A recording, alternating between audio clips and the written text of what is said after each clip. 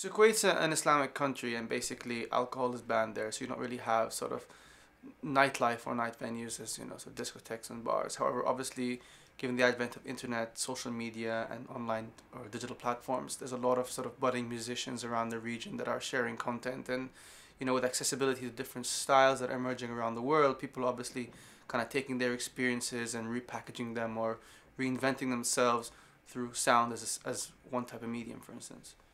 When I was 14, I used to sort of DJ parties in Kuwait on the weekends, and parties in Kuwait, obviously private parties.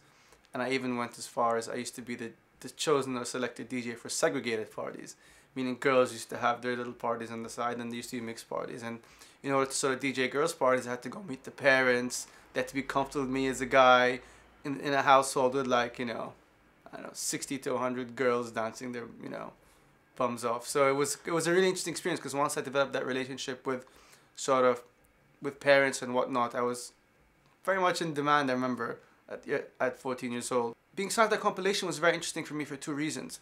Firstly, because the track that they chose was on my debut album was my most, I guess, experimental track. And the track, features Kuwaiti Arabic vocals atop of sort of my experience to sort of underground tech house, minimal house music. So to merge those two worlds and have them resonate with, a large compilation like Hotel Cost was really big for me. And, it'll be 2 years this summer since I put that track out, and till this date people keep discovering it and, shooting messages on Twitter and Facebook and all kinds of social media, and, it's really being embraced, I have to say, globally, and that I think is the biggest sort of what is it you say, and then it makes me feel chuffed, I guess. This year to me, in my head, is the year of touring and performing live. I debuted my live performance in Dubai in January at a Tiger Translate event, which was really fantastic. And then I recently performed in Pennsylvania at another music conference.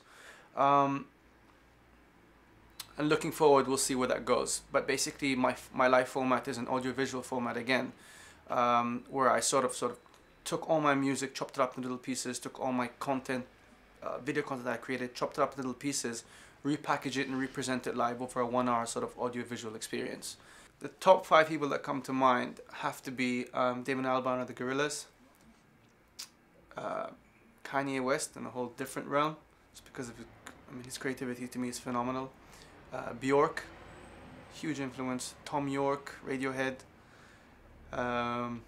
How many more do you want? Those are, I think, the primary people, and of course Sasha, I guess, one day too.